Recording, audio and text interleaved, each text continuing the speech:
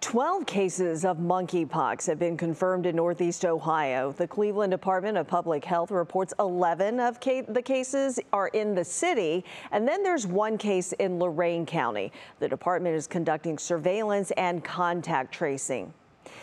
But with monkeypox now a public health emergency, many people still have questions about the virus, like, can you get monkeypox from trying on clothes? Or what about sheets and towels in a hotel?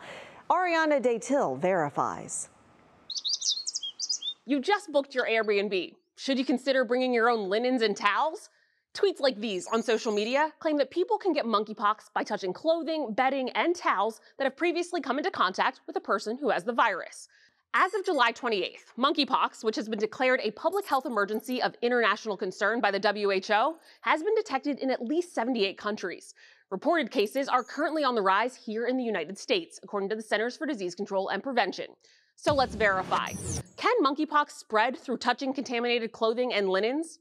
Our sources are the Centers for Disease Control and Prevention, the Environmental Protection Agency, the New York City Department of Health and Mental Hygiene, Dr. Ilham Messaoudi Powers, chair of the Department of Microbiology, Immunology, and Molecular Genetics at the University of Kentucky College of Medicine, and Dr. Stuart Campbell Ray, vice chair of medicine for data integrity and analytics in the Department of Medicine at Johns Hopkins Medicine.